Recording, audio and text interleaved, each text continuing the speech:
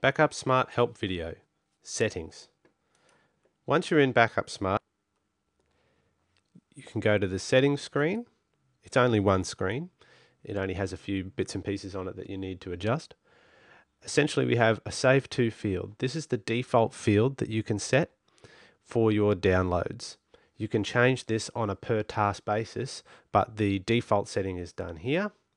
Start automatically at logon is simply an option, and it's, as the name suggests, you can start the application in a minimized format, and you can also tick so that when Backup Smart closes that you don't get an exit warning. I'll leave that up to you to decide whether you want to choose those options or not.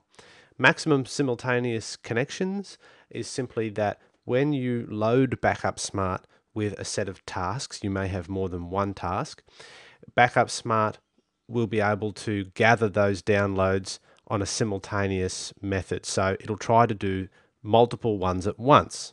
If you don't want that to happen because of load sharing with regards to downloading multiple things at once, you can set the maximum simultaneous connections down to 1, and it will only ever do 1 at a time. If you're running the tasks manually, that will take that simultaneous connections will take precedence. If you're running backups via the scheduler, they will always run sequentially, one after the other. So it's up to you how you want to run your backup system. The scheduler start time is simply just that. It's the time that you wish to start the jobs running. You of course need to have Backup Smart running in order for that to take place, which means that you need to have an account which stays on during that period of time.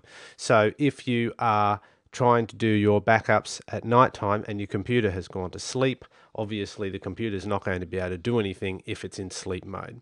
So I would then therefore set your backups to run at a time when you are online and you are active on the computer, but perhaps not too active. The scheduler email SMTP setup, this is optional, but I recommend doing it.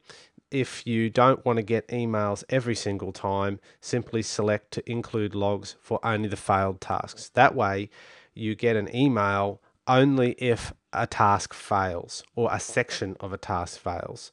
So here you can go through, put your sender name in, your sender email address in, your SMTP server. From your SMTP server, you'll have to give it a port number, which is usually 25 or 26, depending on what your particular host allows you to use for your account. And you give it a username and a password, and then you can test the mail, and it will send you out a test message, and you should be able to receive that test message. If you don't receive that test message, then something's not been configured correctly in the scheduler setup. That's pretty much it for the settings screen. It's very simple and not a lot of settings.